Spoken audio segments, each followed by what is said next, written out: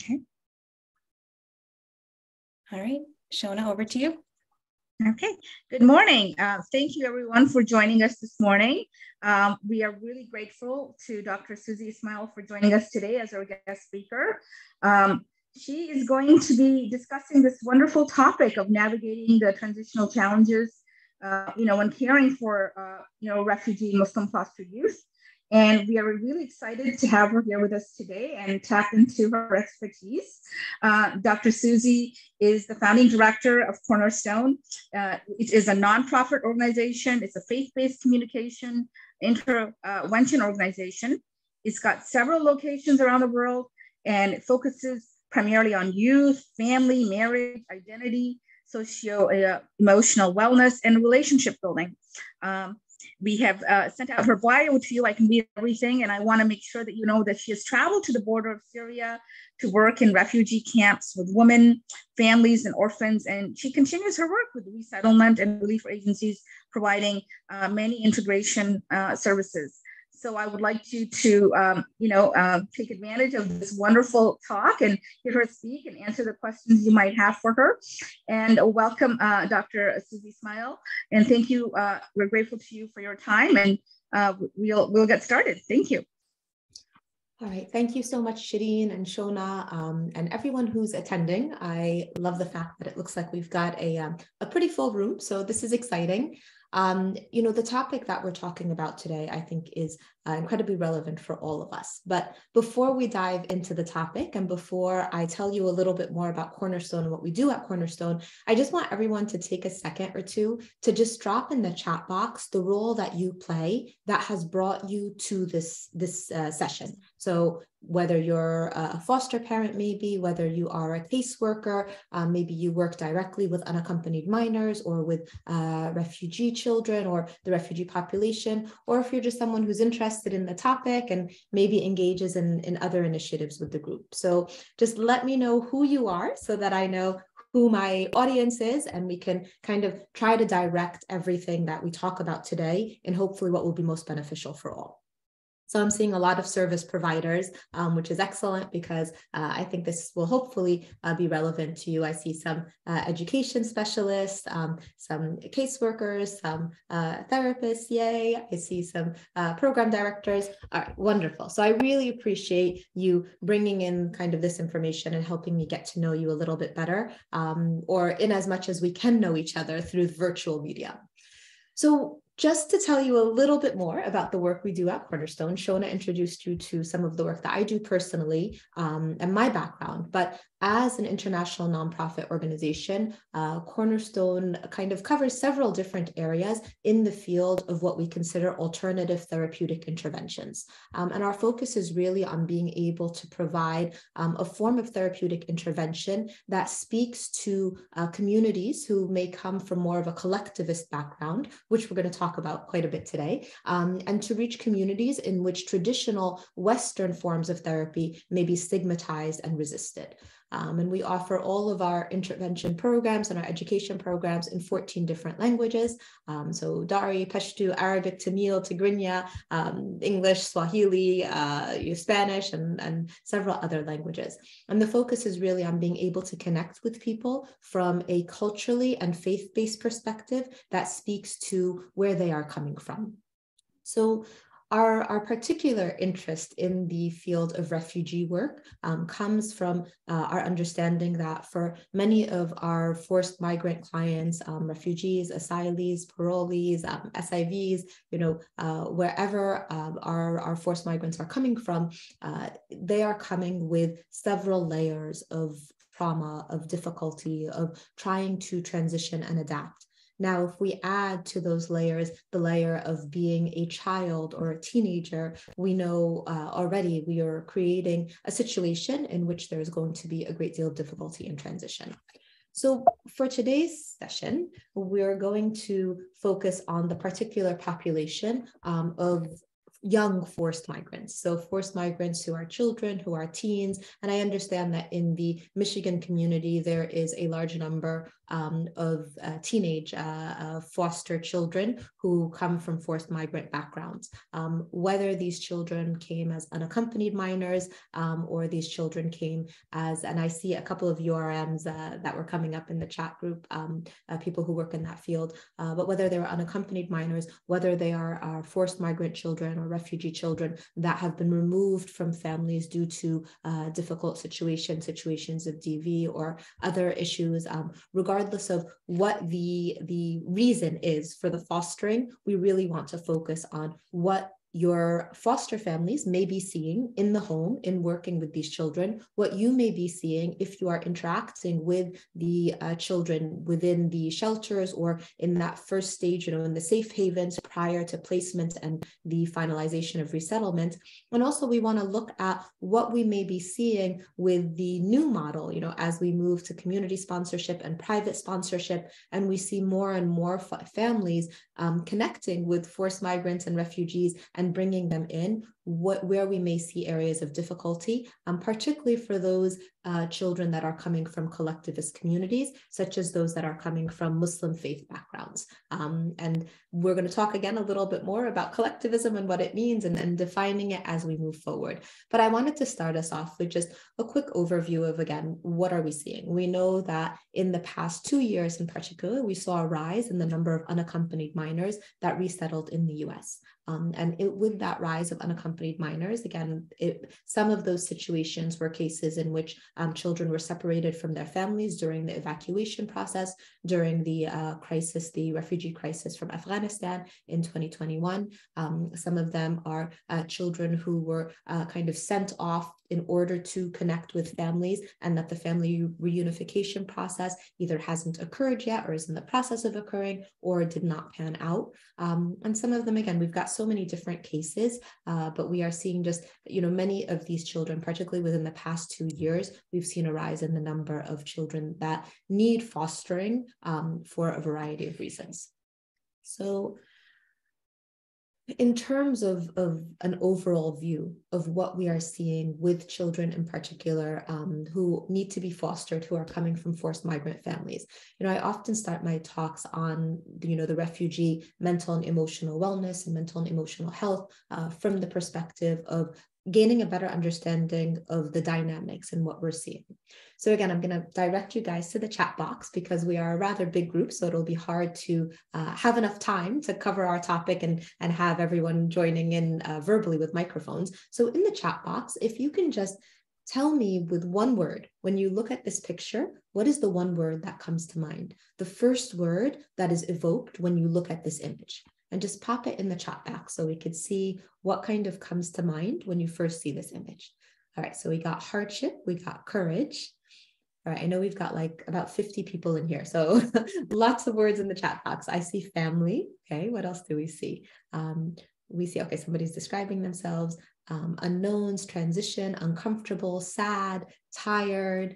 All right, so I'm loving the words that I'm seeing in here because what often happens when I pull up an image like this, and again, if you Google refugee or forced migrant, usually it's an image similar to this that comes up. A lot of times when I ask, what is it that people see in this image, I'll get a variety of words as we're seeing in the chat box, but many of the words are words that feel very heavy. So words like sadness, fear, difficulty, struggle, hardship, which again, I see a lot of those words coming up here. And some of them are words that are positive in their connotation, right? So some of the words that I do see here is moving forward. I see family, I see courage, right? But primarily, if we were to add up all of these words and the numbers, we see that a lot of the first impression that we may get may be heavily skewed towards difficulty, right? Terms of words that tend to indicate how hard it is for a forced migrant to move and to kind of start that resettlement process, to flee the country of crisis and to begin again. And what I always think is interesting when we look at an image like this is that if we were to look, for example, at the children's faces, despite the hardship that clearly is indicated, we also see what would be considered an upward movement of the lower facial muscles, which is indicative of some sort of positive emotion that's being exhibited. And over again, part of my studies and my area of expertise is deciphering nonverbal communication. And so this is kind of an area that I like to explore deeper. But nonverbally, we often see in this stage of flight, many times we see more of a positive connotation in terms of the nonverbal cues, particularly among children. And we see this because, what we understand is that through this process, and often again, when you look at these pictures, we see a sense of community. There's not just one person that's fleeing, but even as you can see in this image, you see a family or you see several individuals together. Of course, when we see our unaccompanied minors, there may be a sense of collectivism in the flight period of time or the flight transition because they are not leaving alone, but there may not be that connection with family because they may be leaving their family behind. And so when we take a look at an image like this, the concept of the positive connotative nonverbal cues links back to really the field of work that we do at Cornerstone, which is working on rebuilding resilience, particularly when transitioning through difficult times. And that's a big part of what we do in our refugee work.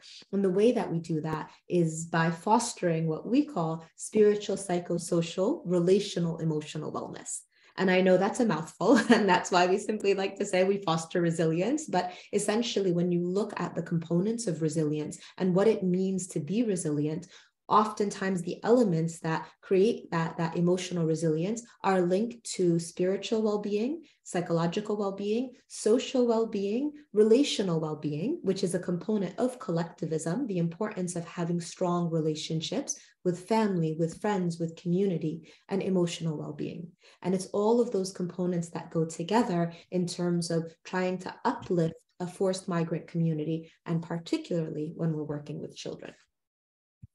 So as we move forward here, I want to start our conversation off with really understanding the heaviness and the depth of trauma that we are dealing with when we are working with refugee children, really at any stage. And this triple trauma paradigm applies to forced migrant or refugee adults as well. But again, we're going to tailor our conversation today, particularly towards the children and teens. So we know that when a forced migrant goes through the experience of crisis within the home country, the first level of trauma tends to be what we consider the pre-flight trauma. And this is the trauma that is linked to the fear of being in a place that lacks physical safety, that lacks emotional safety, and that lacks a sense of security. Now, imagine a child who is in this place of crisis, right? And especially if they're within the first stage, which is considered the age of security, from the age of 0 to 7, during this pre-flight time, there is a shaking up of the stability that children from a psychological standpoint need within those first years of development in order to really develop positive emotions, positive interactions, and that spiritual, psychosocial, relational, emotional wellness that we talk about. In this pre-flight stage, oftentimes the mind and the body kicks into survival mode. So not being able to process the emotions during pre-flight is pretty common, meaning in that pre-flight, in the country of crisis, it's about how do I survive, right? How do I get the food that I need? How do I stay safe? How do I make sure that my physical and physiological safety is intact? Now we see a second stage of the trauma in the triple trauma paradigm, which occurs during the flight process, which is that image that we saw where, during that flight process, there could be, of course, separation from family. There could be the difficulties of crossing the border. There could be the difficulties of being able to reach a place of physical safety. Again, during this period of time, it's survival mode. So the mind, the body is not able to process the emotions that are kind of bubbling under the surface as the mind and the body is just trying to exist, trying to move forward. And so then we see the post-flight stage. And the post-flight trauma stage within the triple trauma paradigm is where most of us come in as service providers and as caseworkers and as educators and as those who provide care to the forced migrants through resettlement. In that post-flight stage, this is where now the body may begin to feel a sense of safety. So the physiological needs may be met.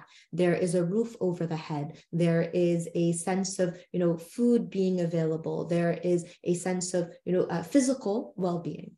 When the body begins to feel this physical well-being, it's almost like a trigger to the mind to say, okay, now physically you're okay. So let's unpack the emotions. Let's unpack everything that you felt in that flight stage, the fear, the terror, the uncertainty, the experience of hardship. Let's unpack everything that you felt in the pre-flight stage, that period of crisis within the country of crisis, the torture that you may have encountered, the loss, the grief.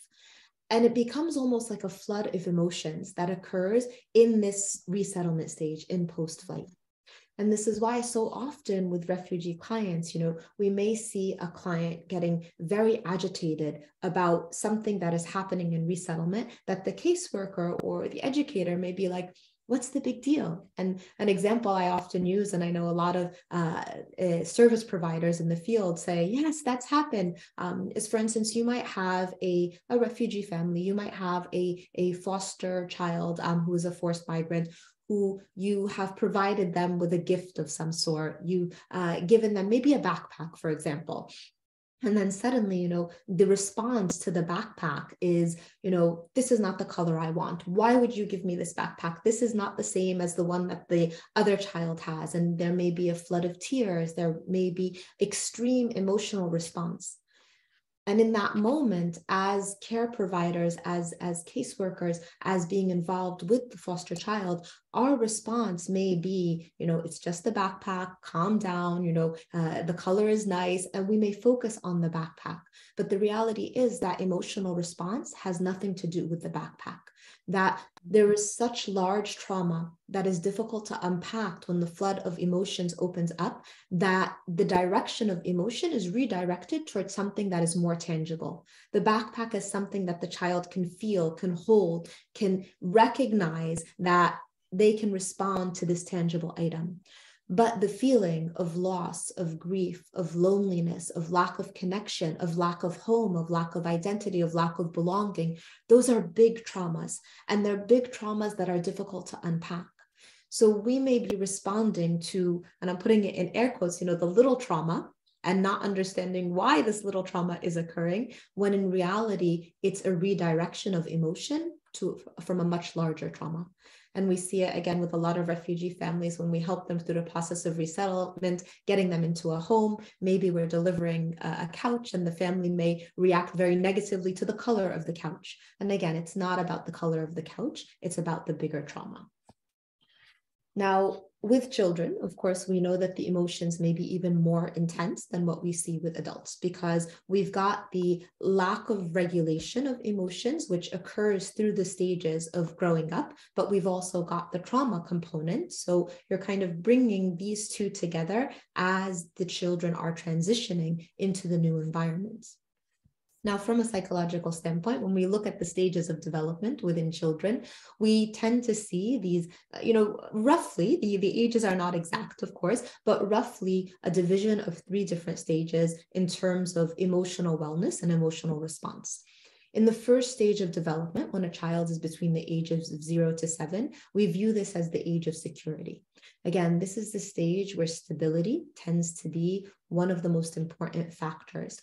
It's also the stage where role modeling behaviors often occurs. And this is why parental care during this age of security is so critical. And we know, again, that for many of the unaccompanied minors, for many of the forced migrants that are children, there is, a lack of security during this first age. And what this tends to lead to is we see an increase in uncertainty avoidance. And we're going to talk a little more about uncertainty avoidance, but this uncertainty avoidance relates to how an individual responds to uncertainty. Those who tend to have strong bases of security in the first stage of development tend to have what we'd consider a balanced uncertainty avoidance, meaning they're comfortable with uncertainty to a certain degree, but they're also, not comfortable with complete uncertainty. So how does this manifest? Let's say you're fostering a child and the child has a school assignment, and you're trying to encourage the child to complete the school assignment and they're just not doing it, right? There may be a lack of uncertainty avoidance or a lower uncertainty avoidance because of the prioritization. Living during the age of security in a time that was not secure, maybe in the country of crisis, maybe experiencing pre-flight or flight trauma, causes the level of uncertainty at times to go either way. Either there's this fear of like, what's going to happen tomorrow? What's going to happen tomorrow? What's going to happen tomorrow? Or a feeling of, well, who knows if tomorrow's even going to come? So why do I need to worry about tomorrow? And we do tend to see a little bit more, particularly, when it comes to education, academics, things that, that are task-oriented in children who are forced migrants that have struggled through that age of security. We tend to see an increase in more of that approach of, I'm not going to do the assignment. You told me to clean my room, but who knows if, my room's even going to be here tomorrow. Why do I need to clean it? Right? So it's not necessarily a questioning of authority as we may often take it. It could be that the uncertainty avoidance level is not secure, and so the child is responding to that. We also see an increase in anxious behaviors, and the anxious behaviors can manifest in different ways. And I'm already looking at the time and I'm like, oh snap, we have so much to cover and we're already 25 minutes in. So I'm just going to speed up the conversation a little bit. And of course, we'll take questions at the end. But anxious behaviors often are linked also to difficulties with attachment. So we may see children who develop into their teen years with an avoidant or dismissive attachment style, where there is no connection with the person who is in a place of authority or with the foster parent or foster family. Or we might see an anxious attachment where there is a high level of anxiety, where there are almost what would be considered acting out behaviors. But again, those behaviors are linked to the lack of security in that early stage. Now, as we move forward into the age of discipline, which is usually between the ages of 8 to 14, my understanding is that there are several children within the Michigan community that are forced migrants that are within this age that are being fostered. Within this age of discipline, this is often when we see among a collectivist community, which means a community that values the togetherness, a community that focuses on really communal connections rather than individualist connections. We tend to see a difference in terms of the view of family and what power distance looks like. So for instance, often here, because here in the US, we tend to be much more individualist, we may interact with a child and we may say something, like, look at me when I speak to you, right? And that connection of the eye contact would be considered a sign of respect. But of course, in a collectivist community where there isn't as much emphasis on the individual, that the looking down may be considered a sign of respect. And so the power distance, also the dynamic may change. So within a collectivist community, male authority may be seen as commanding more power. And so there would be a difference in response to male authority, whereas female authority may not be valued as much if it is a culture or community that has a differentiation in terms of masculinity and femininity, then the response may be different. We also see the response to discipline differing, right? So remember the attachment that we talked about. If someone has adopted a dismissive or avoidant attachment style as a coping mechanism, the response to discipline may be what's interpreted on our end as just not caring, right? Like you can take the phone away and the child still continues to have the same behavior. You can tell the child, you're going to bed without dessert and the behavior may still continue, because we often try to use Western paradigms that are very individualistic in terms of how we discipline, which isn't going to work for someone who comes from a collectivist community and someone who has also experienced deep trauma. So shifting the perspective of how we're connecting with the child is very important, because coming from a collectivist community, the communal aspect is very important. And we see this, for example, for many of you maybe working with Muslim children, you may see, for instance, that in practicing the Muslim faith, for example, there is a communal element, right? So prayers in congregation, breaking the fast in Ramadan together, this sense of, if we go back to that first picture that we showed, the sense of family, of connection.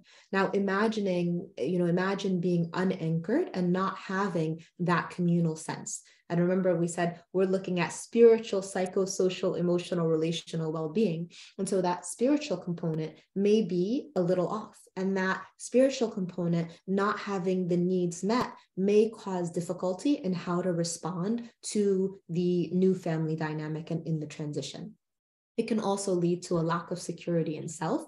And it also leads to that second stage, age 15 to 21, which is kind of we use the term the age of advisement during that stage, but it can lead to questions of identity, questions of belonging, not being sure how to define the self, because the self here in the US, in an individualist community, is defined very differently than the self within a collectivist community. And I want to dive into that a little bit more so that we can understand what to do about it. So within a collectivist community, we see that there is a greater emphasis on the we, not the I, right? Here in the US, for example, if we were to take a child to a therapist and, we recognize that the child is struggling with emotion, and I know a few people have mentioned that they are in the field of therapy, we take a very individualistic view, meaning the first question we may ask is, how are you feeling? Right? This is common in our general conversation. How are you doing? How is it going for you? And this is a very individualist standpoint or perspective. When we look at the collectivist model, we see that there is much more of a thinking of the self in terms of others. So for example, if we were to take an alternative therapeutic approach, we would want to begin by saying, how are things back in the home country? How is the family doing? Tell me about your friends. And working, several of you may be familiar with Bronfenbrenner's ecological systems theory, right? The idea that everything is interconnected, but rather than working from the microsystem, which is what we tend to do here in the US in our interactions, we work instead from the macro system. And we begin at the macro system and we work our way down to the microsystem. And when we incorporate this approach and how we communicate with the children that we work with the families that we work with who come from collectivist communities, it changes the response, because now we're speaking the same tongue, essentially. And we often talk about how, when it comes to mental and emotional wellness, for instance, we often refer to illness, right? Depression, anxiety, a mental illness perspective that we need to solve. It's a problem and we need to fix it, as opposed to a mental wellness perspective, which you see the word we in wellness and the I in illness, right? Which is much more of a collectivist or communal journey, where in order to build towards wellness, we have to take more of a macro system approach. So again, let's get a little bit more specific in terms of what does this look like. So again, many of you in the fields of social services, human services, social sciences, and psychology are probably familiar with Maslow's hierarchy of needs. We know that this theory and this hierarchy came about in the 1940s, I believe, 1943, but it's one that roughly is used often, particularly in our refugee service provisions here in the US. And the idea is that each of our needs, human needs to be met, but needs to be met kind of in a linear structure. We know that this model has been revised in recent years, but a lot of times when we're working with forced migrants, and especially forced migrant children, we see a similar structure in how we approach it. So first, the physiological needs, right? For all of us who are in this field, if we do a food drive, a clothing drive, we tend to see volunteers coming out in droves. We tend to see the donations coming in, right? Because it's something tangible. Let's get a roof over the head of those who have been, through deep trauma due to forced migration. Let's get food to them. Let's make sure that they have a place to sleep, that they are able to take care of those physical needs. And that's the first kind of bar of Maslow's hierarchy. Then we often talk about safety, right? Where is the resettlement going to take place? Where can we position, what school can we enroll the children in, right? So a sense of safety tends to be next. And again, as service organizations, we tend to do that really well. The next level, love, belonging. is what's often defined by what's most familiar to us. So for example, many times in placements of refugee communities, we'll try to find a placement that's close to an enclave or a community or a state or a town in which others from the same country already exist. And so we define love belonging from the idea that, similarities, same. But we have a lot of, refugee clients that we work with that will struggle with that that's not the definition of how they see love and belonging, that they don't want to be in a town or in a community where the people are from the same town or community that they were from back in the country of crisis. And that can be a trigger of its own, that can cause difficulty of its own. So learning how to redefine love belonging, not in the way that we see it, but in the way that the clients that we work with see it. And this goes for children as well. We may try to connect, children who are forced migrants with others who come from the same country or speak the same language. And that may not be the best connection because, again, that could be triggering, that could be re-traumatizing. So trying to better understand how the love or belonging would be defined by the individual that we're serving. The other two elements of Maslow's hierarchy, again, tend to be more individualistic based. So moving towards self-esteem and self-actualization.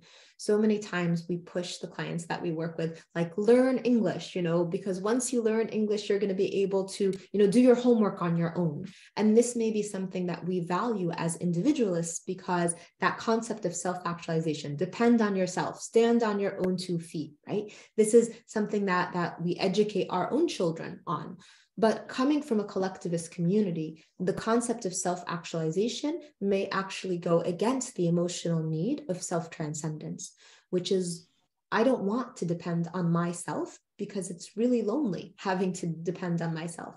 And so the child, for example, who knows the language or knows how to get on the bus by themselves or knows how to do the homework on their own, but they turn to you and say, I don't know how to do this, right? I can't do this. It's not a limit in terms of capability many times. It's often a plea or a bid for a self-transcendence, that collectivist sense of wanting to connect. Again, think of the communal aspects within the Muslim community, for instance, when it comes to prayer, the standing side by side, the connection in terms of building a sense of community that's both geared towards spiritual and emotional wellness. So what else might we be seeing in terms of the differences between those who come from a collectivist background and those who come from an individualistic background? So definitely, in our languages, many times we will use terms, for instance, again, and we catch ourselves when we learn to look for it, but otherwise it becomes almost a subconscious way of communicating. So we tend to use much more I in our language rather than we. A child, for example, who has gotten in trouble in school, the person who is disciplining the child may say, you did X, Y, Z. And that's a very individualist-centric language, right? Rather than taking an approach of, we will figure out together what it is that we need to do to work through this difficulty. And a small change in language in that way, a small shift in terms of how we approach and how we communicate can completely change the dynamic of the relationship between the child coming from a collectivist background and maybe an individualistic foster family that is working with the child. I see a question in the Dropbox, so in the chat box. So I'll take that question and then I'll keep going. It says, some years ago, I saw many families displaced where their siblings, family members were really put in different states. Has this changed? Also put in situations where there were opposing groups from home country. That is a great question. We did see this in the safe havens. So we had Cornerstone interventionists positioned in the different safe havens in 2021 when, and early 2022, when the Afghan refugee crisis occurred. And within the safe havens, we saw similar situations where there were almost like small governorates that were created within the safe havens. And the idea was to keep people from similar communities who spoke similar languages within those areas. That caused a lot of difficulty and a lot of fight and problems within. So what this tells us is that when we talk about collectivism from an emotional relational perspective, oftentimes collectivism is defined more according to like familial lines. So when we look at the nuclear family, right, there's mom, dad, the siblings, cousins, uncles. So the nuclear family is defined differently than how we might define it here in the US as well, right? And this is why you might see, for instance, an individual who comes to speak to you and is very upset and says, my children are here, my mother is here, but my cousin, who's, I don't know, 3 times removed hasn't come, and I need that person to come. That would be a definition of the collectivist extended family there. So to give a shorter answer to this, in collectivist communities, blood lines tend to be stronger than language lines. Blood lines tend to be stronger than community lines. There can also be a lot of fear of, you may have heard this, in your communities, of, the evil eye, or what somebody from my community might look to that I have that they don't have. So there is definitely a difference in terms of definition, but siblings, family members, generally speaking, from a collectivist perspective, do tend to want to be together, whereas those from the same community from back home may not want to be together. And so when resettlement agencies do relocate families and break the families apart along bloodlines, that can cause a lot of difficulty and trauma. But placing families together that are from the same community can also cause trauma. So it's a bit of understanding not how do we define love and belonging, but how does the individual that we're placing define love, belonging. I'm seeing some more questions, so I'll answer those at the end so we can keep going a little bit more. Power distance is another issue that we see in terms of a difference of expression. And these value dimensions that I'm going over come from Gert Hofstede's theory of value dimension and Edward Hull's theory of contextualization. And they help us better understand how people from different cultures interact and react and how they communicate differently. So power distance, we often see that people can have high power distance or low power distance. Here in the US, we tend to have very low power distance, meaning we encourage children to ask questions in class. We tell them, if the teacher says something that's wrong, speak up, right? This push towards a lower power distance, especially when it comes to aspects of authority in different situations. In schools, we're encouraging them to speak up. Even, in homes, right? We want to have a conversation, which may involve, asking a question and expecting the child to answer. In high power distance communities, which many of the individuals and the youth that we're dealing with coming from forced migrant situations, there tends to be a higher power distance, meaning you don't necessarily question a person who is in authority, but in order to show displeasure, you might just go into what we talked about before, the dismissive or avoidant mode, right? So you may not question, you may not speak up, you may instead simply remove yourself, not respond.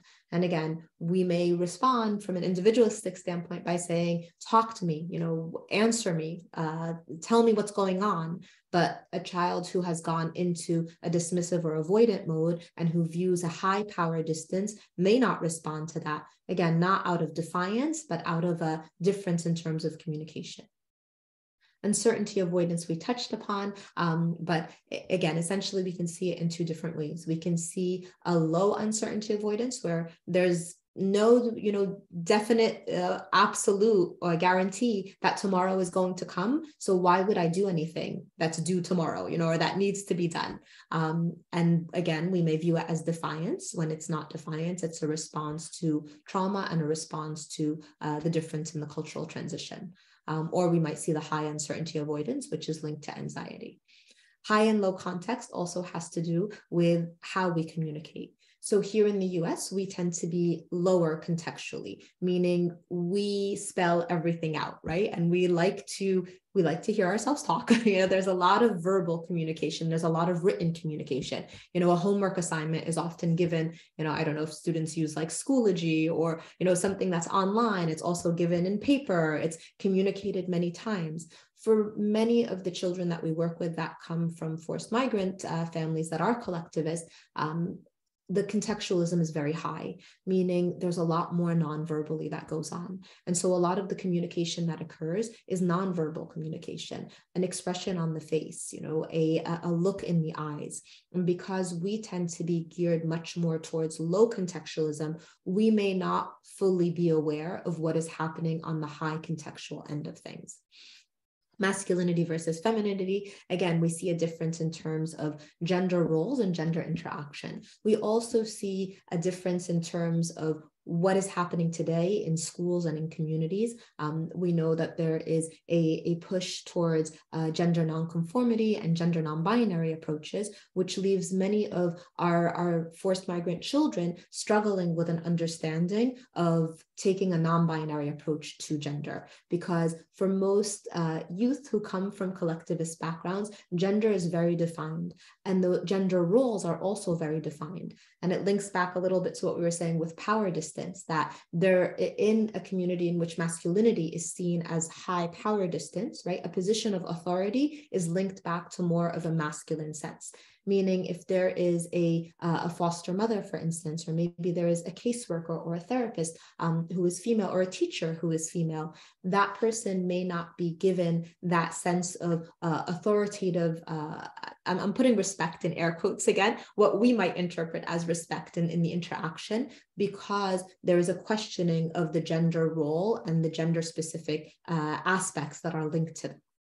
And again, we look at many of the communities that come from forced migrant backgrounds, and we see that they're, coming to the US, we know this whole melting pot concept, right? Melting pot, salad bowl, right? There's a lot of people carrying their own kind of baggage, their own histories, their own cultures, and there's a lot of differences. And we develop this sense of recognizing that the differences exist. But when we have children who are coming from homes in which there is a homogenous culture, a homogenous approach where, people look similar, races, cultures, faith is all similar, the transition can be very difficult. And so being aware of that also helps us better understand that many times it's not defiance, it's not disrespect, it's not, purposeful or willful rejection of authority or of what needs to be done. It's more a response to the difficulty in transitioning.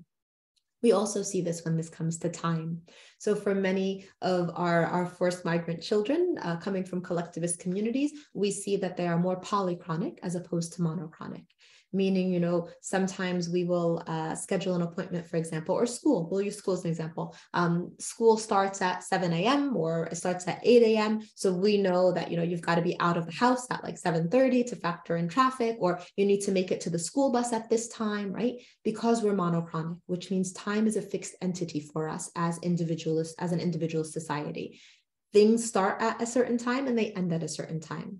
For those who are polychronic, which again, many people from collectivist communities are, time is very fluid. So if the bus comes at 8 a.m., there isn't this conceptualization that the bus is just going to leave. It's like, if I'm having a good conversation, if my breakfast is really delicious, if I really need to sleep and I'm not ready to wake up, as a polychronic person, it may just be that, it's okay if I miss the bus, right? And it ties back to that uncertainty avoidance as well. The importance that we may place on certain aspects here in the US could look very different for someone that's coming from another country as a forced migrant. All right, so I know I have like a bazillion more slides that we're probably not going to get to, but just in the next couple of minutes before we open it up to Q&A, I'm going to cover a few more points that I think may be helpful. The intensity of emotions. We will see in trauma responses that the intensity of emotions differ. Again, you may see a child showing extreme negative emotion towards something that you think it's not a big deal, right? And we see this even in children who are not forced migrants, right? When they are not able to emotionally regulate, that the responses of emotions may be intense.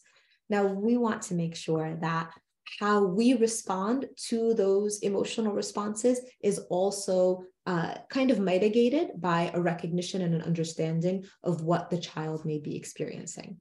And we know that school plays a big factor in how these children kind of connect and adapt and through that transition. I remember when I first started this work in the refugee field, I was like, why was everyone born on January 1st? So many of the birthdays would be January 1st. And I didn't realize that for many of the children that come from, forced migrant backgrounds, there is no birth certificate. There is no record of when they were born. And so when they come to do the paperwork, January 1st is the date that's most often selected, right? It's just the first of the year.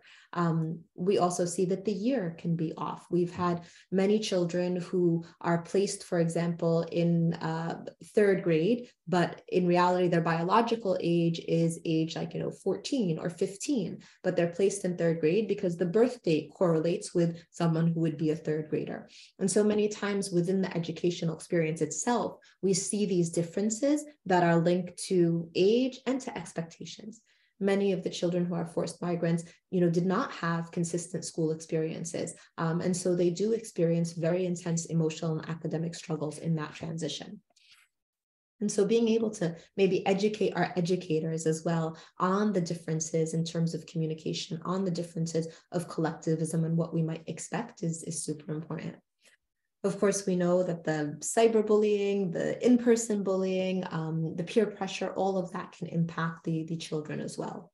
I'm going to fast forward through some of these slides just because I think the communication component is very important and I want to touch upon it.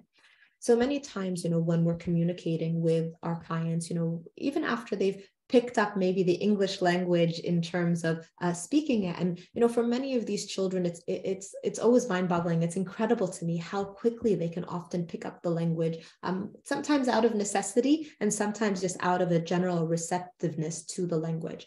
But it's not just the language that we see in terms of difference. Oftentimes I'll do this exercise where, I say the word tree and I'll ask people, what tree do you think of? And so if you all kind of just take a moment and think of a tree, right? If we were to have time and I were to ask you what tree you thought of, most likely I would get some of you saying palm tree, an apple tree, an oak tree, and pine tree, right? All sorts of different trees. And the type of tree that I may have been thinking of is a willow tree, right? And the reason why I'm thinking of a willow tree is because growing up, I had a willow tree outside of my home. And so that's the image that comes to mind. Now, when we're communicating with children from a collectivist background, right, the way that they interpret the words, even if they know the language, is going to be based upon their worldview.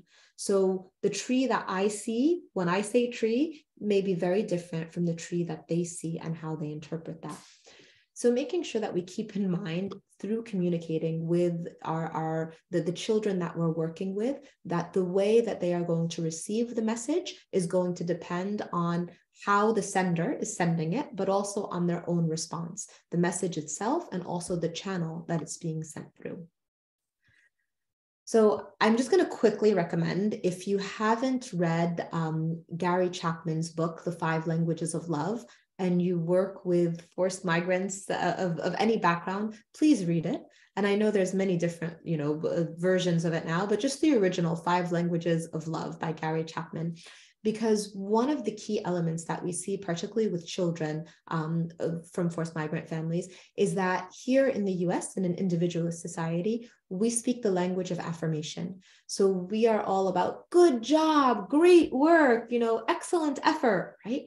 But for most of the children who come from collectivist background, the language of affirmation is not the language that they speak. So instead, they may speak the language of time. They may speak the language of service, which is why the child who says to you, help me with my homework, it's not a bid or a plea because of, not knowing how to do it, but because in that way, you are giving them time, and in that way, you are giving them service, right? And that is what the plea is for. Rather than telling the child, great work, you got this, I know you can do it, you're speaking the language of affirmation, whereas they may be speaking a different language. So I think I'm going to probably wrap us up here. I will share these slides with the organization. I'm always I'm polychronic, right? So I always think like, an hour, we've got plenty of time to go through like 60 slides. Clearly that's not the case. But maybe this will be, conversation one of many, because there's a lot that we can cover, of course, in this topic. I think, when we talk about the whole concept of fostering and being in this field, we also know that for us as the service providers, we too can go through a great deal of emotional trauma. We too can experience re-traumatization and triggers. And so knowing how to help ourselves is incredibly important as well.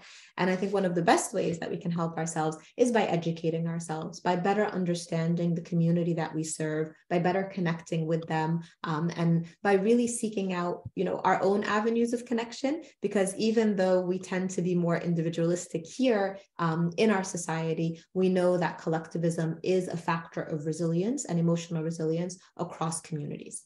So with that said, yes, we have about 8 minutes left for question and answer. So I'm going to stop the sharing now and just pull up my screen a bit more and make the chat box a little bigger. And I'll turn it over to Shona if she has anything to say while I read some of the questions in the chat box.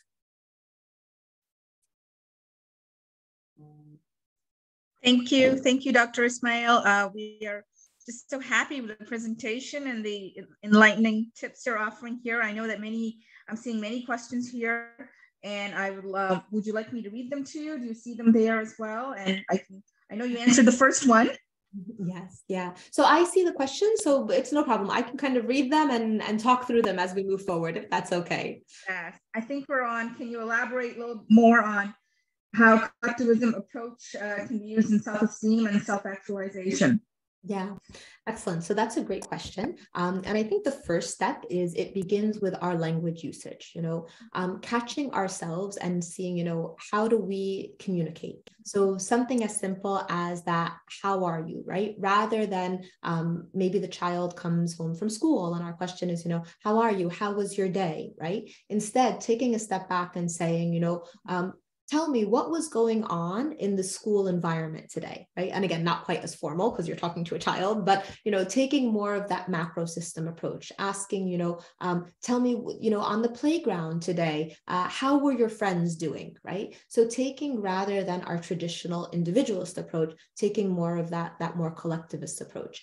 That helps in terms of self-esteem and self-actualization in that we shift the focus from the self to transcendence, right? The whole idea is that we have been kind of cultivating within the individual's perspective that self-esteem and self-actualization are the pinnacle of meeting emotional needs. And the collectivist view rejects that as being the pinnacle, that we don't need to push the children that we're working with towards a place of self-actualization if they are naturally heading more towards self-transcendence.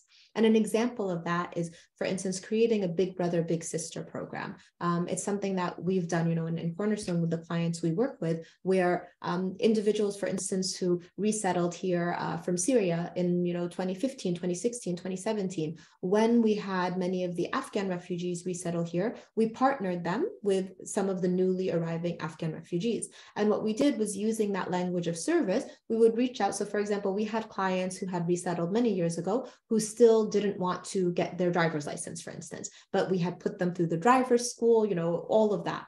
So when the Afghan refugees resettled here, we reached out to them and said, hey, you've been through the driving school already. And, even though I know you're not comfortable driving yourself, we have a new refugee client who's here who wants to learn how to do it. Would you be willing to ride in the car as this client goes through the program? And the connections that were built was amazing. Again, creating a sense of belonging, not necessarily across language or culture lines, but the empowerment of the Syrian refugee connecting with the Afghan refugee, feeling like they could help. That's the model of self-transcendence that we're talking about. And fostering self-transcendence requires us to shift our perspective. It's not only about self-esteem and self-actualization. That's just the view that we have in terms of what we want our children to reach. All right, so the next question I see, currently we see the emphasis as your truth. How can we address this? We seem to be resistant to directive therapeutic conversations, how collectivism is addressed. Okay, so that is probably a whole other hour lecture in itself, but I would say, just to keep it short, think about your language, think about the words that you use, think about how you are conveying, certain concepts or ways of communicating, and try to, that whole inhabiting the skins of others, right? We often talk about being able not just to step into the shoes of someone else, but to literally inhabit the skins of others. And one of the aspects of trauma-informed care is understanding the trauma by recognizing the impact that that trauma may have. And again, I would say, education, education, education as much as possible. Okay, when we have limited time that children are in our care and they have to be prepared for emancipation, after which these young men and women are expected to integrate into the system and face life's challenges and competitions here in the US, how can we utilize both collectivism and individualism in our effort to help these youth succeed? Okay, great question. Again, time, because we are monochronic, we have this sense that, within 90 days, the refugee family will be independent. Within, 120 days, this milestone has to be marked and reached. We're working with individuals who are polychronic, where time is fluid. It's not going to be seen or viewed in the same way that we see it. So I would say, if we can develop more programs similar to what I had mentioned, right? This concept of transcendence, where we're moving away from the model of dependency on self and instead fostering not dependency, but connections, right? Fostering connections that can help uplift individuals. And it's not easy, and it's not something that's going to change overnight. But I think with these youth, if we can introduce them to programs at the Y, at Big Brother, Big Sister programs that don't push the isolation, that could be a step in the right direction. Okay, thank you so much for the nice comment that I see in the chat box next. All right, a lot of staff in placement agencies are females and they face the challenge of what they perceive as not being respected, or someone doesn't accept their authority. What can be some ways that we enable them to provide care and discipline within this context? Okay, wonderful question. And again, it goes back to the masculinity versus femininity and the power distance that we talked about. Again, if we are to inhabit the skins of others, understanding the view of gender that the child is coming with, right? And the view of what does a gender appropriate role look like. A lot of it is not about utilizing discipline techniques or authoritative techniques that we may use here in the US. So for example, here in the US, we're taught that if we want to be authoritative, we want to make sure that we have steady eye contact. We want to make sure that our voice is strong, that we use certain language. And there's a bazillion books out there, in how to communicate in order to be respected. And I would probably say that every one of those bits of advice in those books would be rejected by someone coming from a collectivist community. So the way that we want to express ourselves, regardless of the gender, has to shift a little bit, right? So if the eye contact, for example, of the child, and we often talk about mirroring the nonverbals, if the eye contact for the child is one in which the eyes are lowered as they're communicating, being able to mirror that, right? So being able to, maybe make an initial eye contact and then not sustain the eye contact, because the sustained eye contact actually is seen more as a challenge rather than as a sense of connection or a sense of creating respect. If the child, for example, is sitting forward, you mirror that seating and sit forward as well. If they're sitting back, then you mirror that seating. If the child is standing, you stand. So mirroring nonverbal cues actually increases the level of, again, I keep using respect in quotation marks because even the meaning of respect is different from a collectivist perspective as opposed to an individualist perspective. So shifting the focus rather than discipline and respect, focusing instead on connecting and uplifting, right? And when we do make those connections, particularly non-verbally, because we're dealing with highly contextual individuals rather than low context individuals, it's not going to be what we say, it's going to be how we say it. And again, this is probably another full day session in which we talk about how to communicate non-verbally in order to be most effective with individuals from collectivist communities. I see one last question, so I'll try to dive into that in the last minute or so. Are there any tips for us as we endeavor to bring more families as resource parents, it says former parents, from the Islamic community? I'm guessing it means foster parents. What language do we as presenters speak, not hurting their cultural religious sentiments, but at the same time serving our children in appropriate homes? Yes, I see that it was supposed to be foster, not former. So I feel like that question is probably better answered by the organization, because the organization MCA does work on, MCFA, I believe, right? Muslim Community Foster Association does work on promoting the concept of fostering. I will tell you, when we look at spiritual, psycho-socio-emotional wellness, in a secular society, we often leave out the spiritual. And it's such an important component, particularly for collectivist community. So not losing sight of the spiritual. So rather than fostering being something that is transactional, being able to create fostering and align fostering with the spiritual experience of connecting. And when we're able to create that link, it reflects in how people foster as well as the willingness to foster.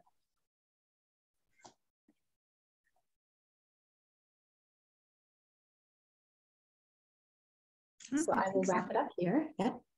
Yep, I think that was the last. Any more questions? I think that's it. Yeah. Well, thank you, Dr. Ismail.